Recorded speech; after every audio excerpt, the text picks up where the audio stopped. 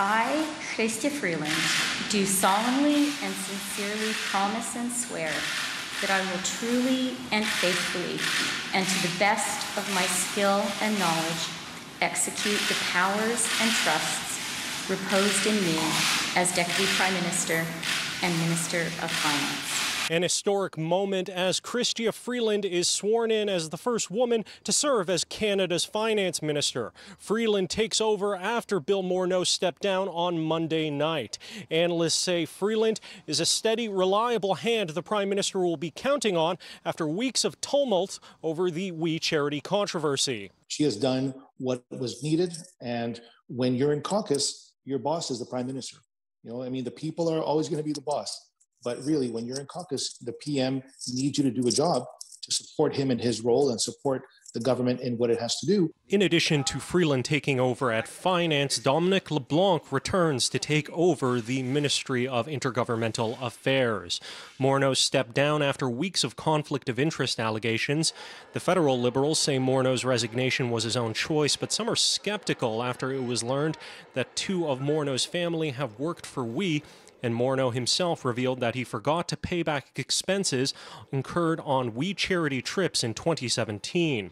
For me, always to be an effective minister, my motto has been to have open, candid conversations with the Prime Minister in private, but also to have a united front when we come out in public.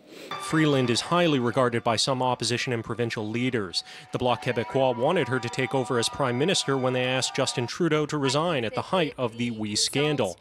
And Ontario's Doug Ford has repeatedly praised Freeland for her work coordinating the provincial-federal response to COVID-19.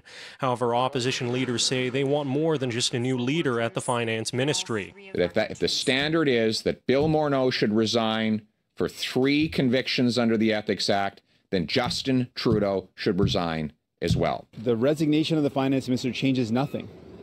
It does not change. It doesn't change anything in terms of the way this Liberal government has been working. The Prime Minister also announcing that he's asked the Governor-General to prorogue Parliament to buy time for a post-pandemic recovery plan. Trudeau says a throne speech will happen on September 23rd, which will include a confidence vote. A failure on that vote would trigger a new election. Trudeau is drawing criticism after swearing during the 2015 election that he wouldn't use prorogation to escape scrutiny after a similar move by the previous Conservative government in 2008. We are proroguing Parliament to bring it back on exactly the same week it was supposed to come back anyway and force a confidence vote. We are taking a moment to recognize that the throne speech we delivered 8 months ago had no mention of COVID-19, had no conception of the reality we find ourselves in right now.